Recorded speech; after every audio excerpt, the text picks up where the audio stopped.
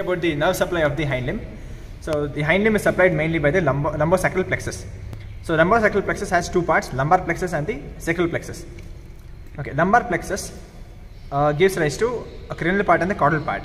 So the cranial part, the nerves are L1, L2, L3. Okay, the cranial part, that is the L1, L2, L3, L4 names are L1 is the ilio hypogastric nerve, L2 is ilio inguinal nerve, L3 is genito femoral nerve, L4 is lateral cutaneous femoral.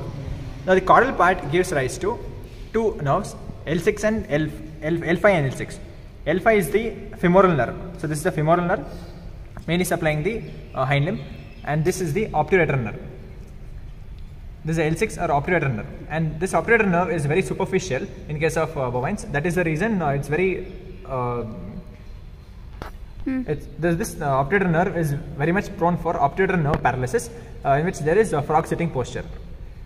Okay, so this is about the lumbar plexus. So we'll study about the sacral plexus. So this is the sacral plexus, gives rise to three nerves, namely cranial gluteal, ischiatic, and the caudal gluteal. Okay, now we'll come to the lateral aspect of the hind limb, where the ischiatic nerve, which is the largest nerve of the body, runs.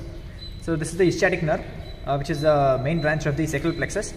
It runs between the greater trochanter of the femur and the ischial tuber ischii. So in between these two bony prominences, the ischial nerve runs. So the branches of the ischial nerve are, so these three are the branches, are called as the muscular branches, which is mainly supplied the gluteal biceps. So this muscle is the gluteal biceps. It is supplied by the muscular branches of the ischiatic nerve. The next branch is the lateral cutaneous nerve of the leg. So this is the lateral cutaneous nerve.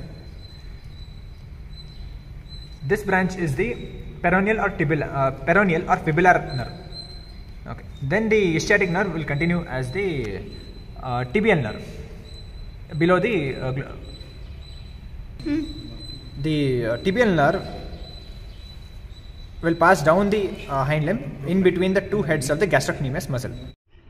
Okay, we'll study about the nerve supply to the hind limb. The ischiatic nerve, after giving the muscular branches to the gluteal biceps, will continue down as mainly peroneal nerve and the tibial nerve. Okay, the peroneal nerve is the one that supplies all the extensor muscles, whereas the tibial nerve is the one that supplies all the flexor group of muscles. So the peroneal nerve will divide then into,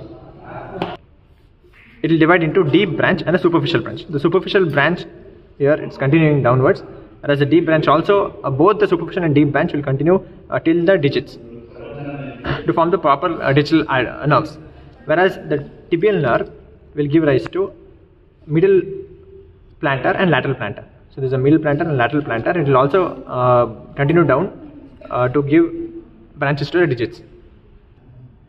Okay, this is the dorsal aspect of the hind limb. This is a middle plantar aspect of the hind limb. So dorsal aspect, as I told, superficial branch of the peroneal nerve, and there is a deep branch of the peroneal nerve forming both common and proper nerves. Whereas on the plantar aspect, it is only the tibial nerve which is coming, which will divide into middle plantar, lateral plantar, and gives rise to common and proper nerves of the plantar aspect of the hind limb.